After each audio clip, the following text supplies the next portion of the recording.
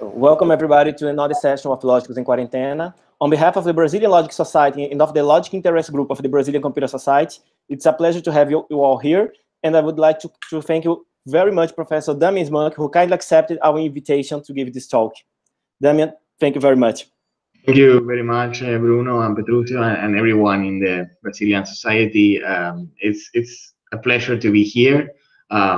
Have a lot of Brazilian friends like Edson here, but many others. We're actually right now organizing a special issue for a very well-known journal, Logical Philosophy, together with the people in Campinas and Minas Gerais. So if you're interested, check that out. We send the information in the Logic Supergroup, but you can also email me and whatnot.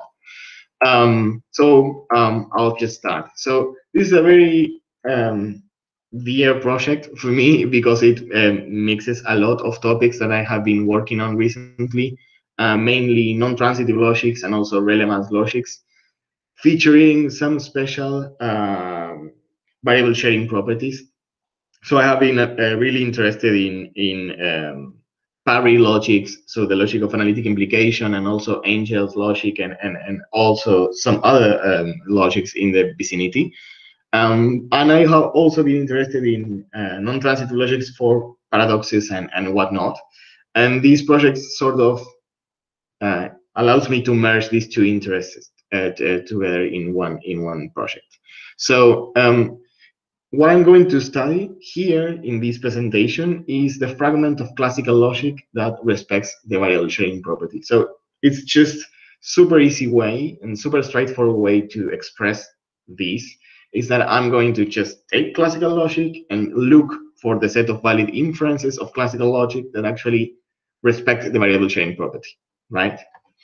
Good. So basically, this is what I'm going for. I'm going to call this CL BSP for classical logic variable sharing property, variable sharing principle.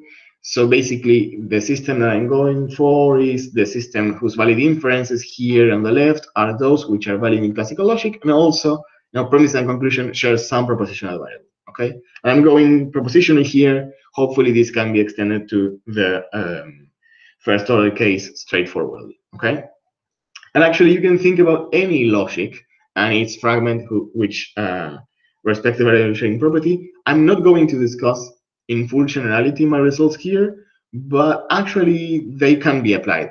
All the tools that I apply here for the case of classical logic can be implemented for any Tarskian logic whatsoever. So it's not restricted to classical logic, although I'm going to discuss that case in particular. As you see, I'm going to stick with single premise and single conclusion. I don't know whether this can be extended to multiple premises, multiple conclusions. I suspect it cannot, but I don't have a proof. So I'm going to stick to the positive case where I positively have some answer, and this is the case here, single. Okay, so why study this system? So basically, a lot of logicians and philosophers discussing relevance have noted that the variable sharing principle is not as sufficient, but only necessary criteria for relevance. For example, I was just reading Neil Tennant. I have many others also writing in that direction. And so, although it might not be sufficient, one question I think that is interesting to ask is whether or not it could be jointly sufficient together with something else. And that something else could be, for example, truth preservation, right? So this is one way of looking at why I'm aiming for this fragment of classical logic. And the reason is, well, maybe, variable sharing, so subject matter overlap is not sufficient, but maybe together with something that we also like, which is truth preservation, we can just weed out the irrelevancies of truth preservation, and we arrive just at a nice system. Whether or not you like this motivation is quite orthogonal to the technical results. So perhaps you don't like this motivation, but perhaps the technical tools that I present can give you some useful things to do or to play with, even outside of the scope of this paper. So basically, what I'm going for, I just said, is the fragment of classical logic that respects the variable sharing property here. Incidentally, this fragment also can be represented as the first degree entailment fragment of relevant logic, which is which features relevance at the level of the entailments, so the implications. And this is the relevance logic, which is called relatedness logic by Epstein. So perhaps some of you are interested in logics where relevance is at the level of the implications. I'm here, we'll be talking about systems where relevance is at the level of the entailments, right? So inference and not implications. So basically, the fragment of classical logic that respects the variable sharing property is equal to the first degree entailment fragment of Epstein's relatedness logic.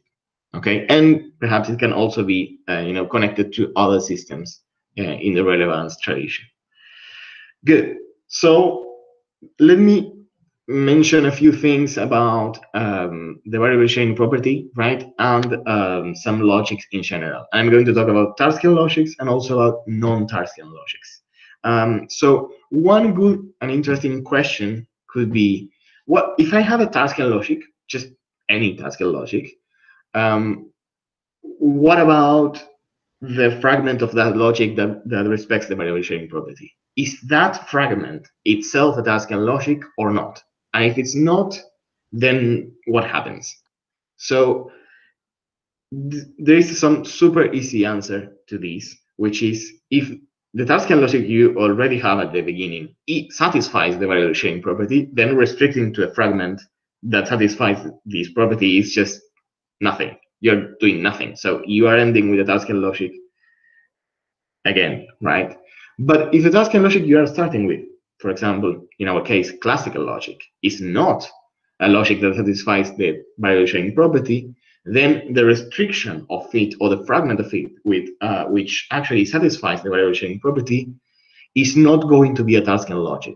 It's actually going to be a non-transitive system, and more particularly, it's going to be a non-transitive p-logic. What is a p-logic? Basically, a Tarskian logic that doesn't satisfy transitivity.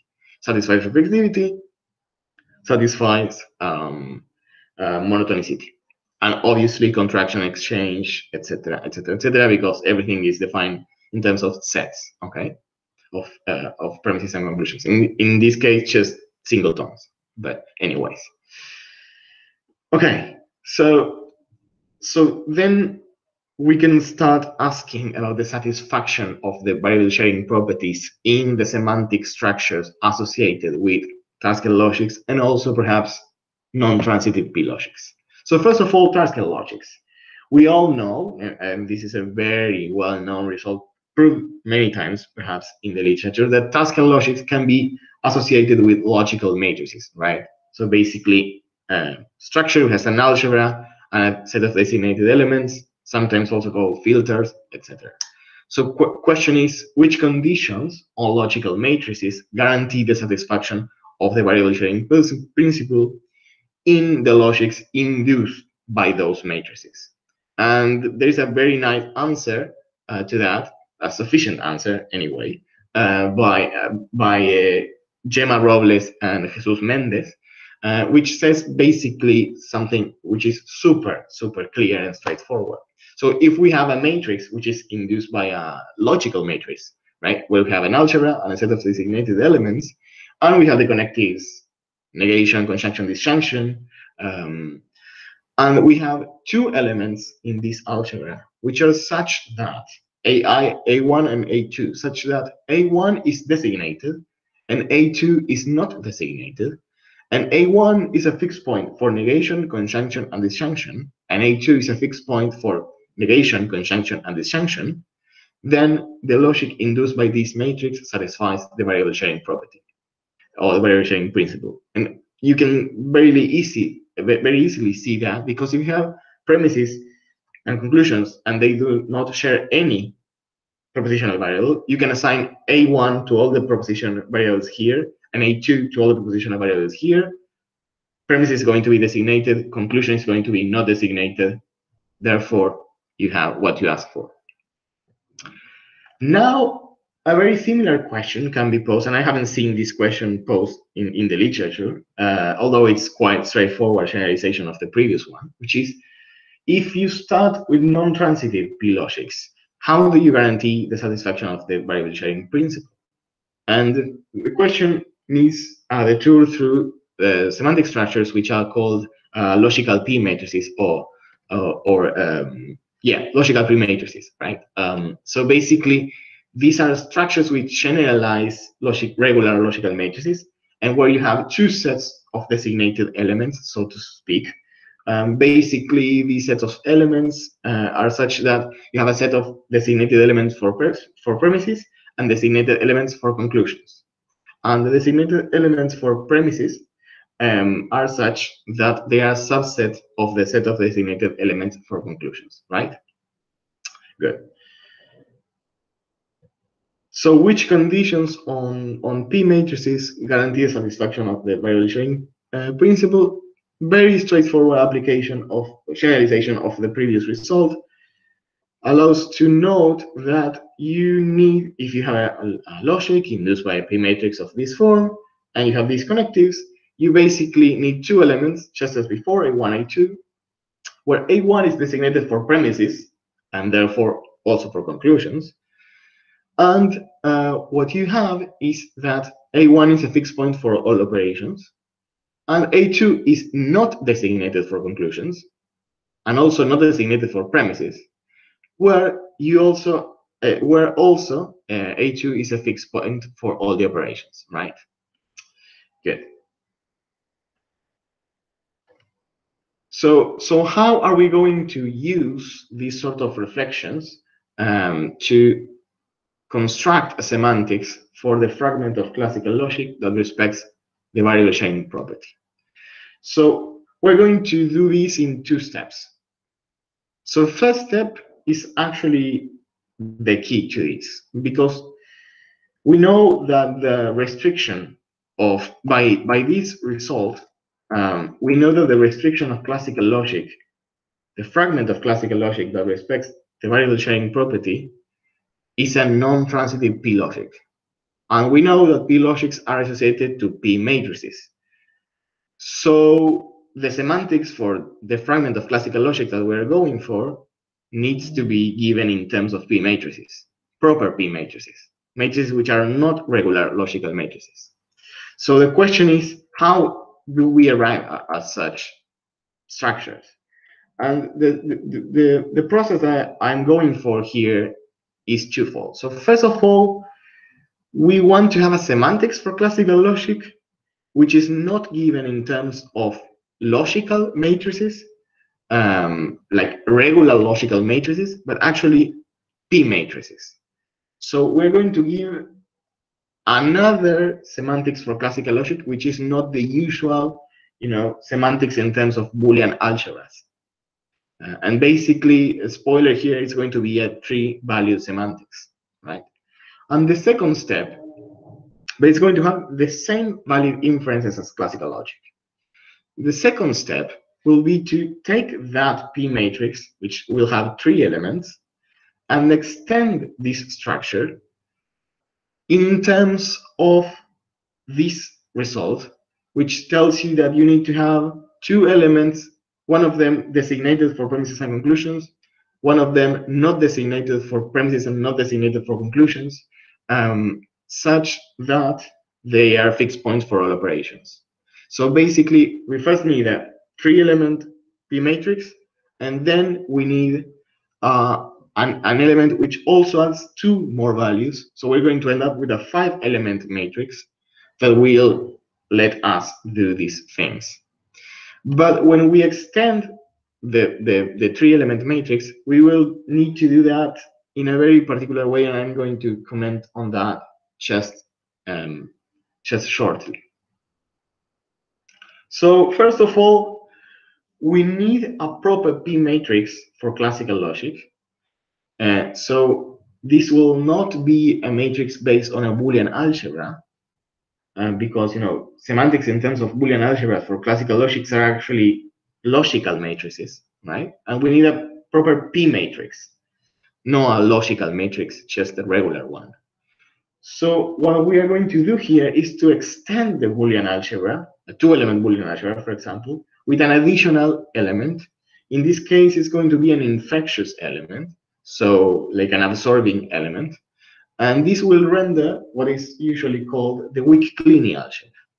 And although this logic will have the same validities than classical logic, just for terminological purposes, I'm going to call it weak ST. Some of you may know this from the literature on semantic paradoxes. There's some logics which are called ST. This is a weak version of that. Doesn't really matter here, just a terminological thing.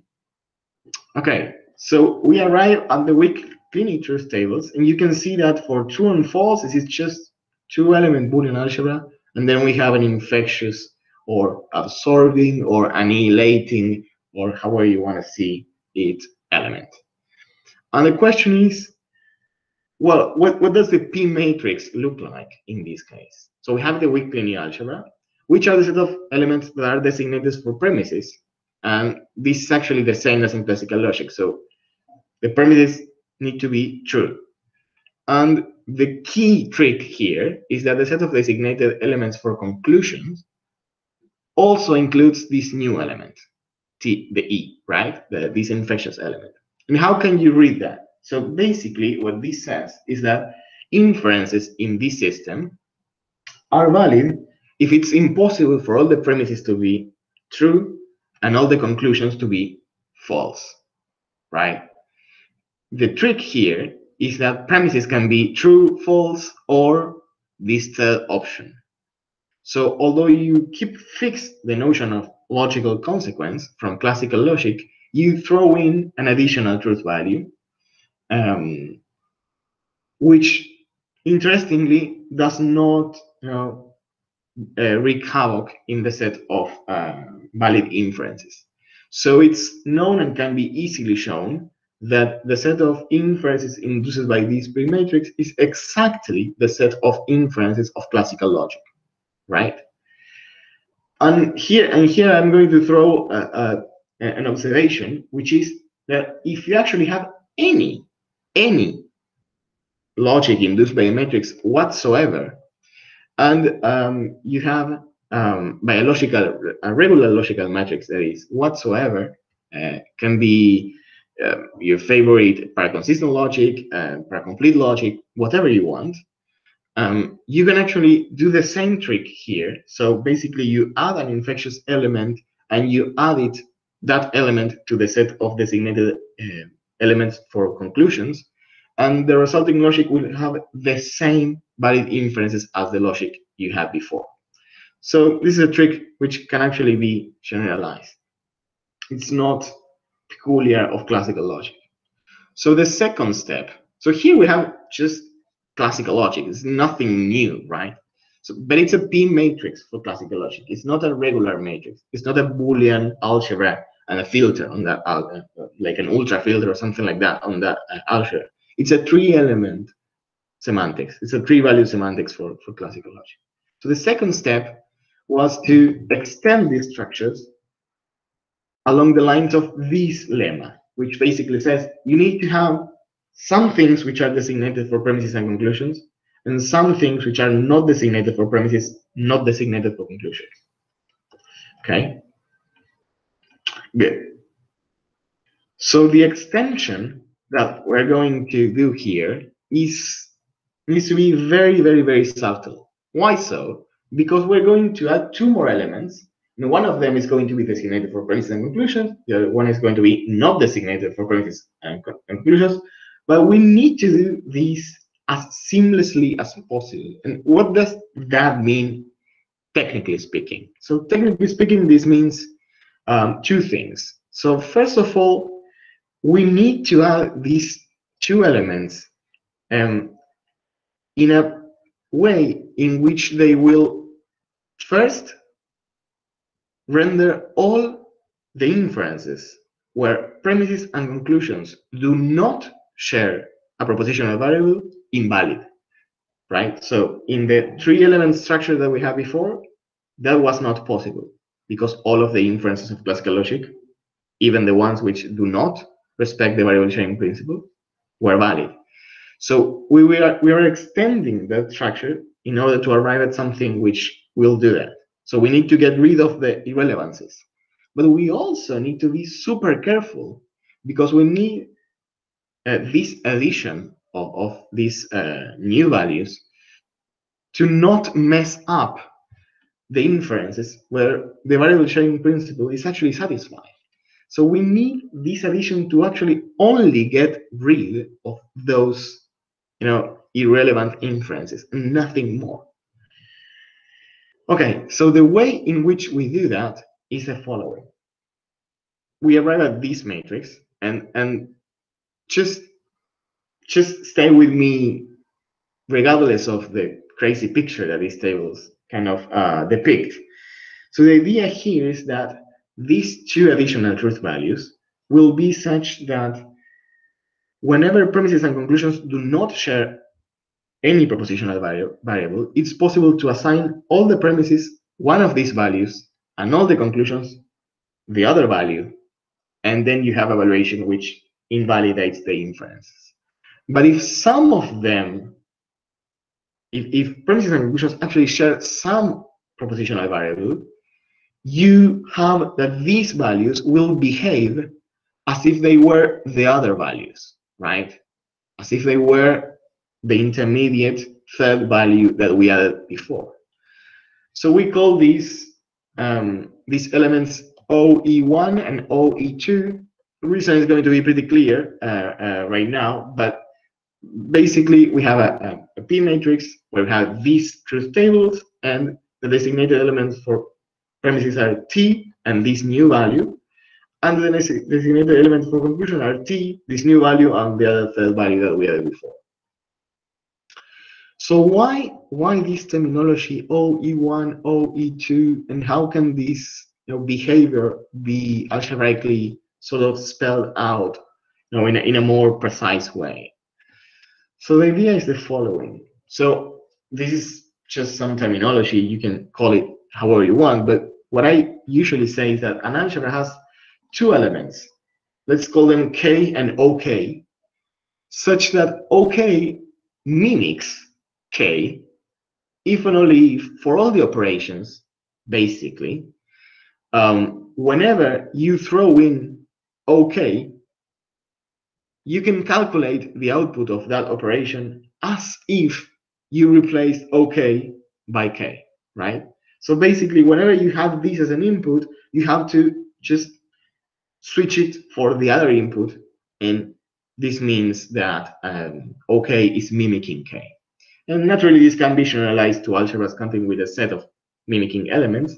And from here, actually, comes the terminology OE1 and OE2. So OE1 is an element which mimics E, and OE2 is another element which mimics E. And we can actually also think about extensions of algebra with elements that mimic some previous elements, right?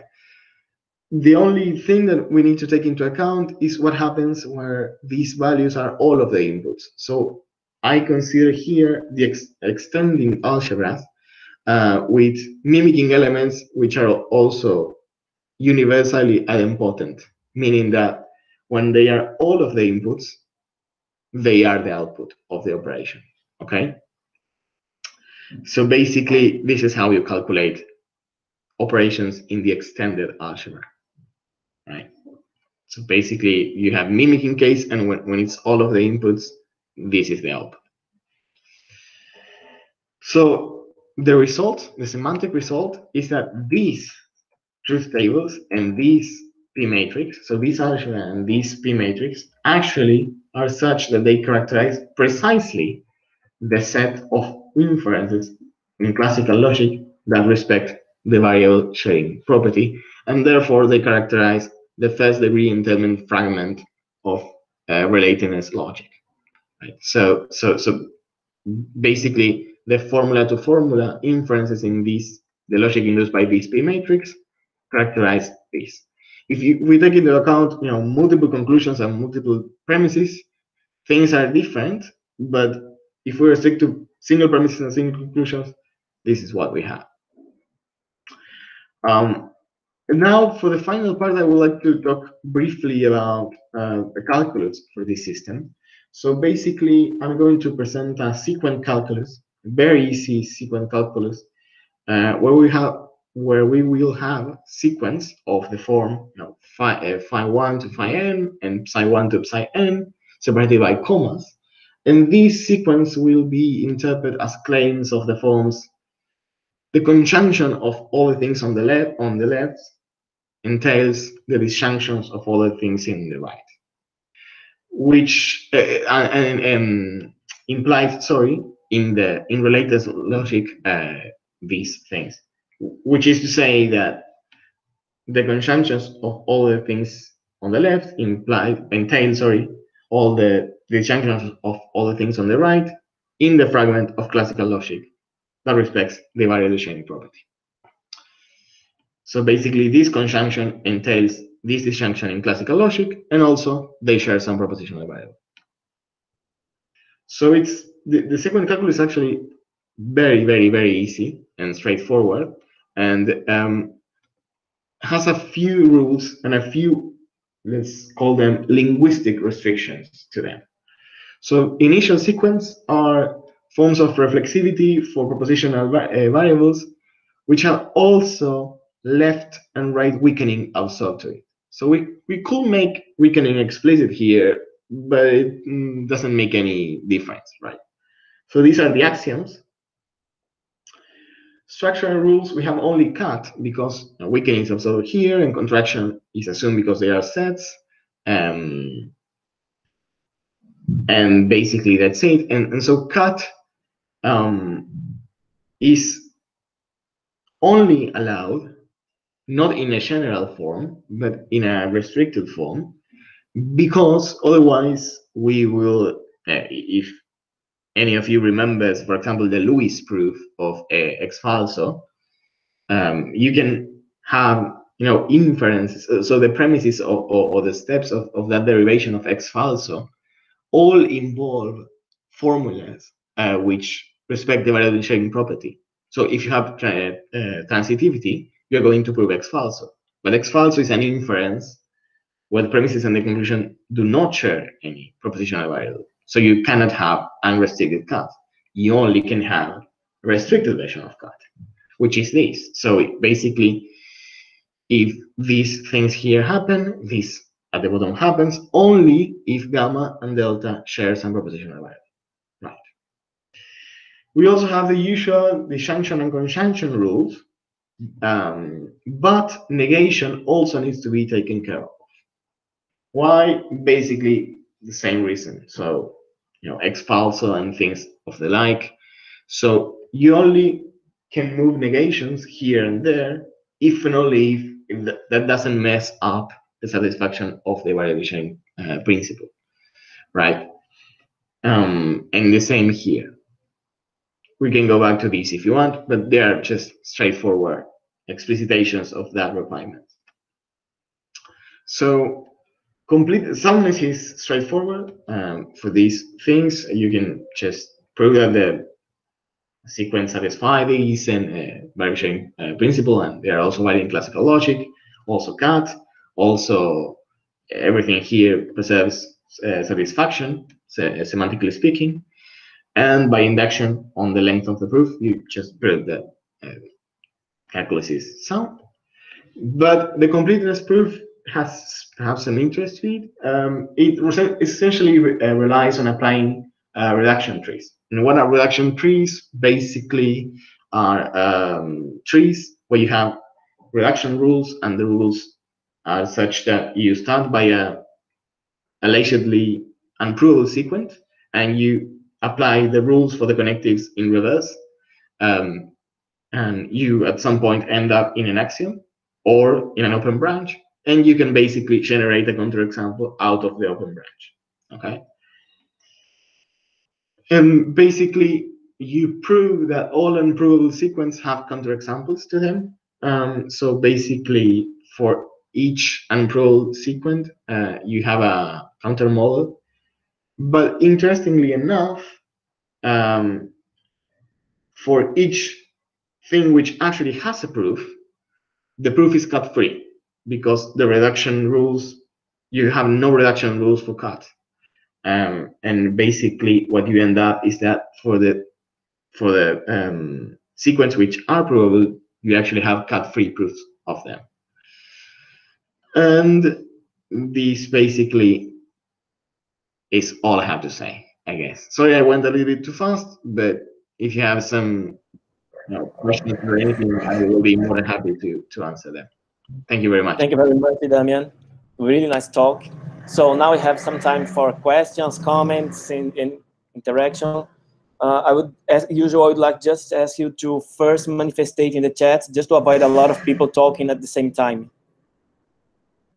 But if you want to make any question or comment, just say it.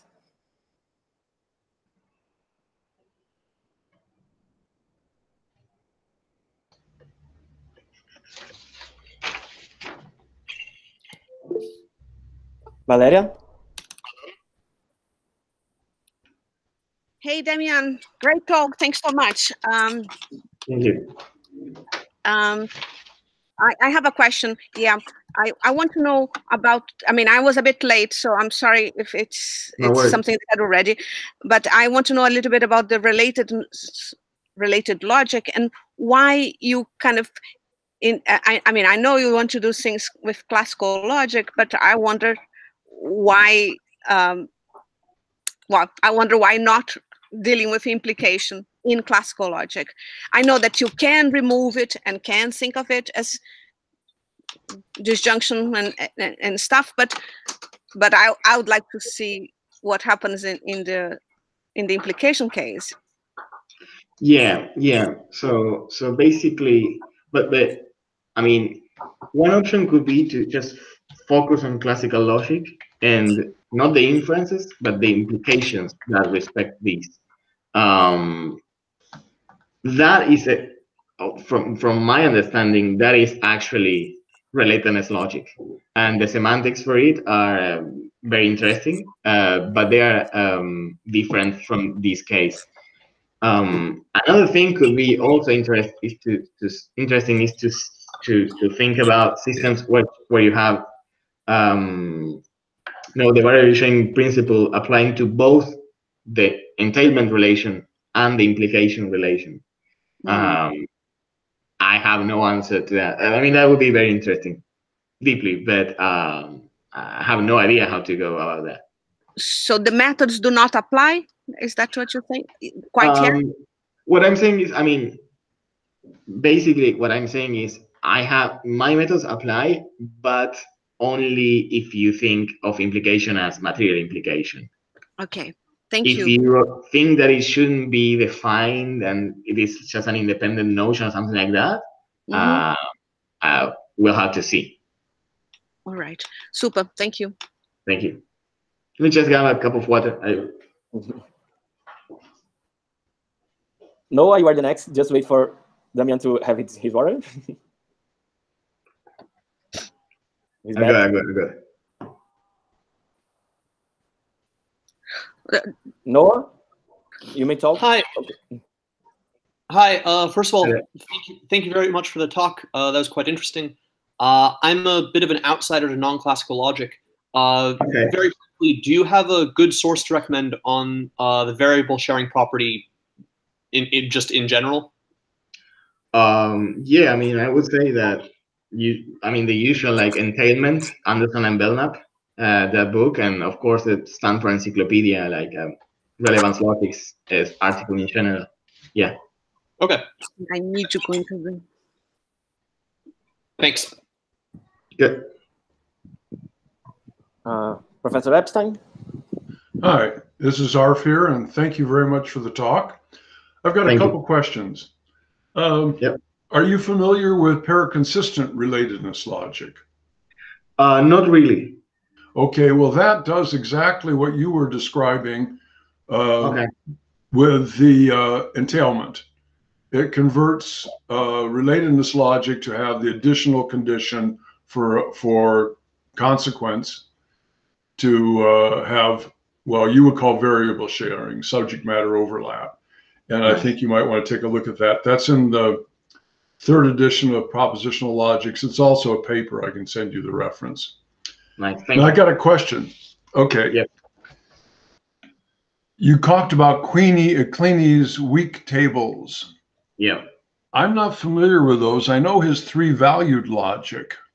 Yeah. And those tables are very different. Yeah. So where would I read about that, his weak tables? So basically, in the 1952 book, Introduction to Metamathematics, he has these two sort of systems. The most well-known is the so-called strong one, which is actually the sort of standard three-value system that he presents. But they are also called the strong truth tables.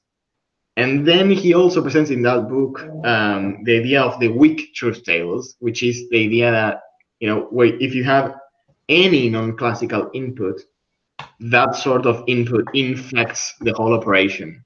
So it screws the whole thing, and any calculation which has a non-classical component will lead you to a non-classical result. That sounds much better. Well, I presented Kleene's strong version in the Propositional Logics book, but I like the weak version better. I don't know that one because it connects better with his interpretation of the third value as undecided or unknown. So my question is, how do you interpret E, and how do you interpret these other new elements? What meaning it's a very good question, do they have? But sadly, I don't have a very good answer to that very good question. This actually traces back to a different question, which is even if you only start with, if you start with the three-element thing, it actually has a lot of interpretations. So recently, Shay Seville mentioned something about off-topic. So this sort of element representing an off-topic proposition, whatever that means. There are also the traditional interpretations in terms of there are computational interpretations in terms of critical errors in computing and processing. Also, the meaninglessness interpretation given by Russell and Goddard and Routley and some folks in Australia, and so on and so forth. So for the three-value case, it's possible, but when you add these mimicking elements, what is really difficult is to interpret these mimic elements, to give an interpretation for this truth value which mimic sort of the weak value, but not quite. I don't have an answer to that, sadly, but I will be eager to hear if anyone has one. I would suggest that until you do, it wouldn't be appropriate to call what you're doing giving semantics. Could be, yeah, just a structure. Okay, good. Like algebras and such, yes. Yeah, algebras and such, absolutely. Good. Thank you. Any other questions or comments? João? Hi, Damian. I don't know if the camera is working. That was a great talk. Thank you very much.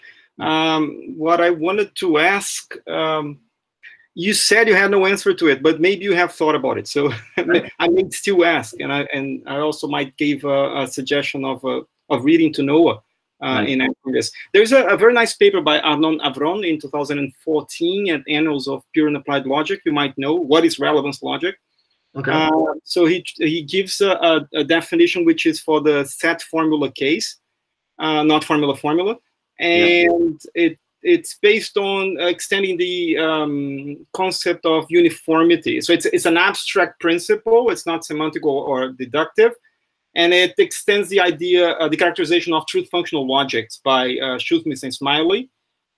In demanding some connection, and that when this connection doesn't exist, you might in between the formulas, you might just delete certain premises. Okay. Well, it's a well-known problem that no one knows how to extend this principle for the set case. But even if you want to do set formula, which you didn't, you might want to imagine that, I mean, everything goes fine with respect to P entailment in that case, or the P matrices, even if you don't have a conjunction around, because what you need is actually some kind of meat that you can talk about in the meta language, right? So okay. have you actually tried to make this extension of classical logic work, this version of classical logic work for the set formula case, and why didn't it work? Yeah, excellent question.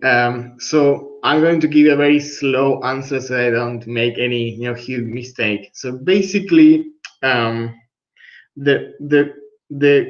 tried it, and I think it is not possible to give a single P matrix for the set formula fragment of classical logic which respects the variable sharing property.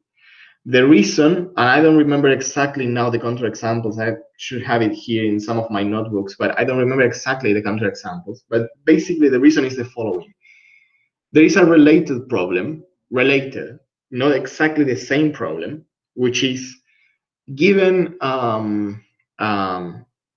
Tarskian logic, is it possible to have a single matrix semantics for it? And it is known, but I have only realized this literature very recently, that these logics need to have, for the answer to be yes, for this Tarskian logic, there is a single matrix semantics. They have to satisfy something called the cancellation property. And it's an abstract. Yeah, that's what I call uniformity. That's what Anon calls uniformity. Yes. So basically, it's related to that. And you can show that for some Tarskian logic, even though they have matrix semantics, they have so-called intersection of matrix semantics, right? They don't have like a single matrix for them, right? Correct. So what I think can be done, again, the modality here can be done, I haven't done it, is to prove something like the cancellation property, but for P logics, and to show that it's not possible, so that the set formula fragment of classical logic that respects the variable sharing property does not have that cancellation analog of property, and so it cannot have like a single matrix. It can have the intersection of P matrices, but not a single one. I know if I answered intelligently there. This is a great answer. Thank you very much. I would be willing. Thank you very much for the question. Offline if you want. This is something I might have some ideas on. Thank you. Excellent. So yeah, let's talk about it. Thank you very much. Any other question or comments?